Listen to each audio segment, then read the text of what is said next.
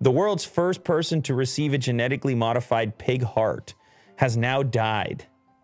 I think we reported on this maybe like a month ago. David Bennett received the heart 2 months earlier with no apparent short-term complications. Yeah, we were saying it was a major feat at the time. It still is a major feat, even to extend the life.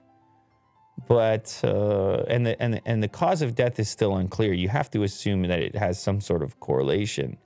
I mean, it is such a major proposal, this idea. It's so ambitious, you can put a pig heart in it. Yeah. Human.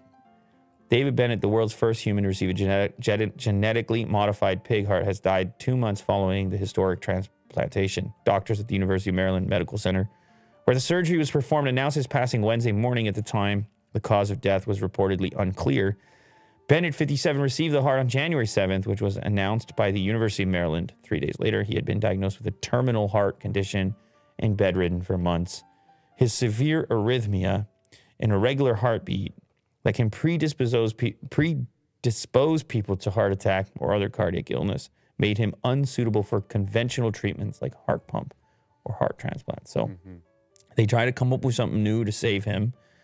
And I guess it didn't, I mean, it worked out. There were no short-term side effects, but then it failed down the road, which is unfortunate, sad story. But he was already in a position with a terminal condition. So I'm sure he was willing to go through with it.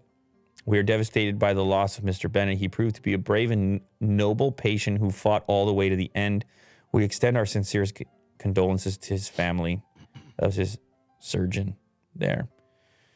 Yeah, I guess it's, you're attempting to do some pretty complicated things there. And you are having to consider the fact that every extra day that you're going to get, every extra moment that you're going to get to live here is with a terminal condition is going to be a bonus.